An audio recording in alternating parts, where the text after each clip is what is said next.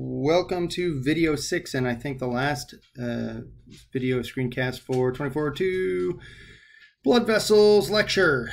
All right, so we've moved on to how to regulate blood flow at a local level. So this is what they call intrinsic within the organ. So the stomach has its own blood flow. It has its own ability to control it. The liver has its own ability to control blood flow, etc. That adds on top of the whole system being controlling the blood. So let's, and by the way, this is called generally called autoregulation of blood flow to an organ. Auto meaning self-regulation. So metabolic controls, that's if you don't have enough oxygen, well, you're going to respond, you're going to vasodilate, right? So if my muscles aren't getting it, my leg muscles aren't getting enough oxygen, they're going to vasodilate, and that means more blood's going to go there. Nitrous oxide is one of the key promoters of this. Myogenic controls. Now, myo is muscle, so this is the smooth muscle in the vessels. If blood pressure starts going up, they're going to start tightening up, right? Kind of contracting a little bit to prevent too much blood from getting in there.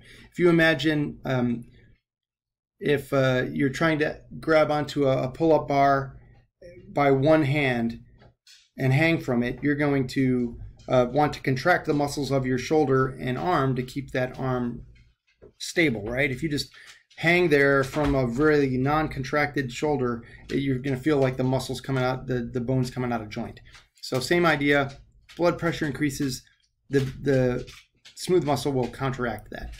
And then what you call long-term autoregulation, which is if you're getting a lot of blood flow to an area, you're going to make more blood vessels. This is how you actually get better at running. If you go training, you go cardiovascular training, aerobic training, you're going to make more blood vessels that go to your muscles and to keep up with the demand.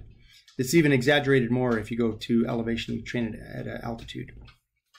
The next thing says blood flow to special areas, and these are just some select areas in the book, and they include skeletal muscles, which experience what's called active hyperemia. Hold on, there's some noise going on. Sorry, active hyperemia. So this is when you get a pump on, right? Blood flows there.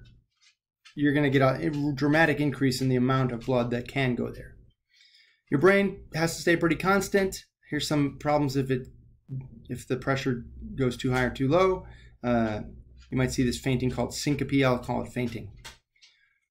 Skin can go up and down in how much blood gets there dramatically. If you go outside in the heat, you're going to turn red, and the red is due to the actual blood flowing more to the skin. Same thing with exercise. If you go outside in the cold, it's going to decrease.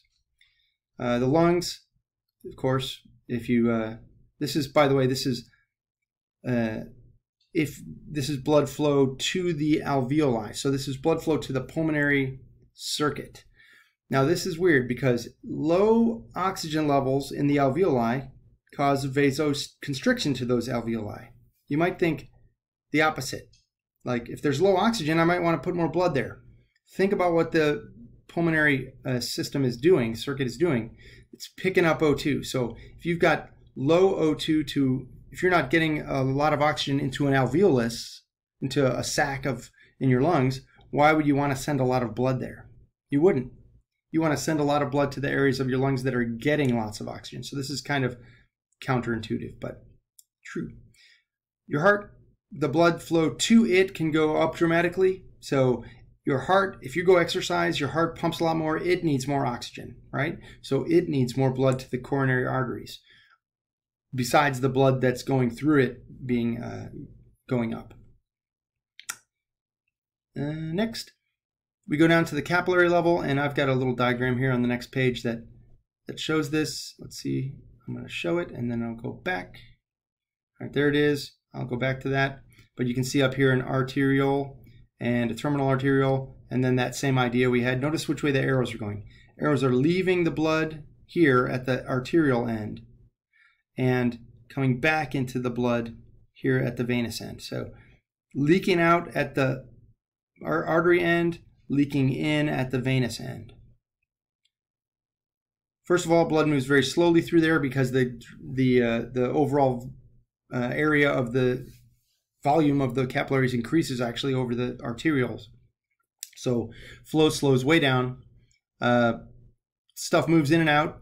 It moves in and out via diffusion mostly, and that can either be right through the membranes, so across the phospholipid layer. It can go through clefts and fenestrae, which we already showed before, and it can even get out through vesicles. So you can move stuff in through a vesicle, endocytosis, and then out through a vesicle on the other side, exocytosis.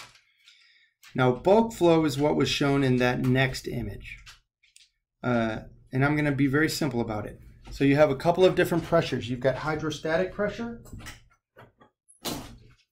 and you've got osmotic pressure. Hydrostatic pressure is easy to visualize. It's literally your blood pressure. So that 120/80 is hydrostatic pressure.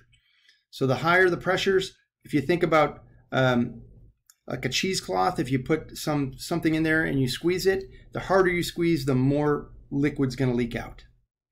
Same thing with a sponge. So the higher the pressure, the more fluid goes across that membrane, which is why you see at the arterial end, where the pressure's higher, more fluid leaving the vessels. Osmotic pressure, or colloid osmotic pressure, is simply sort of if you remember what osmosis is, it's movement of water across a membrane via diffusion. If you also remember another saying, water follows salt. So if you've got salt on one side of membrane, water is going to tend to go towards that side. Now, we're not talking about salt here.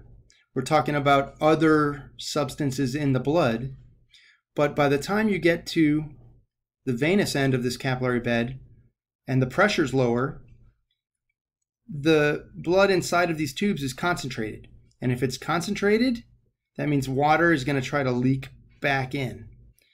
So on the arterial end, hydrostatic pressure is higher, right here.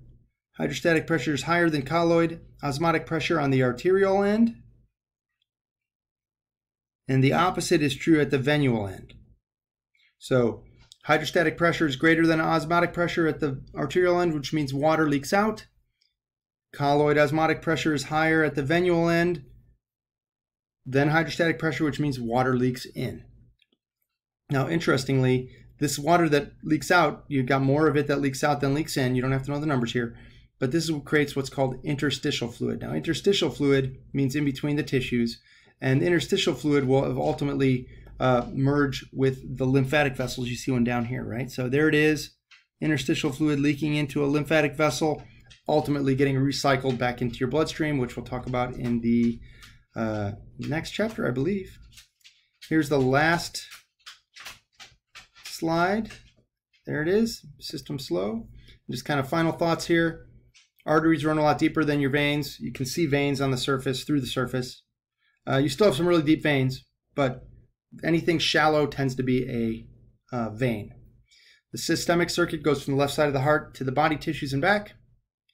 Pulmonary circuit goes from the right side to the alveoli and back. So this one provides, I say, functional flow, giving stuff to the tissues. Pulmonary circuit absorbing stuff from the lungs. And here's a summary table of that. I think I mentioned arteries were 15%, capillaries were 5%, and veins were 60%. But here we see the rest of the blood, 8% is in your heart, and the rest of it, 12%, is in your pulmonary circuit.